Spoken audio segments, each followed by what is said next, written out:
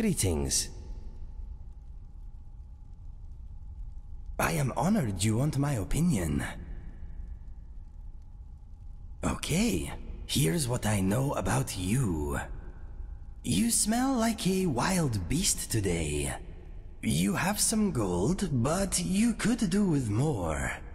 You have never done time in a cell, unlike me. Your travels have taken you to a few interesting places, but much of Skyrim is still a mystery to you. You own your own home. That is a big positive in my book. Let me think. Like me, you have no great talent for fighting with magic. You are healthy. Try to stay that way. When you open your mouth, you usually talk yourself into trouble, not out of it. You need to practice your manipulation techniques. You are strong, free, and single.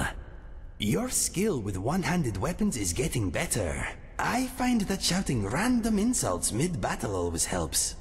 You were saved from the executioner's axe by the very force that now threatens this land. You could be our only hope. No pressure. You have great fashion sense. Let's see.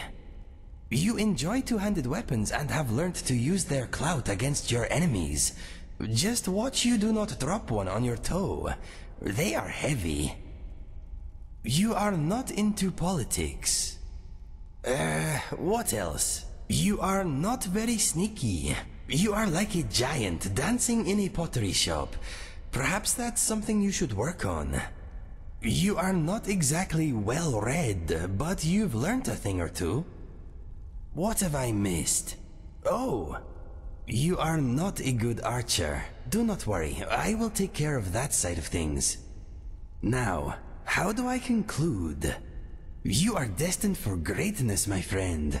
You are still fairly new to this adventuring thing, but you are getting more powerful every day. You asked for my opinion, and now you have it. I hope you did not mind my honesty. Okay, talk to you later.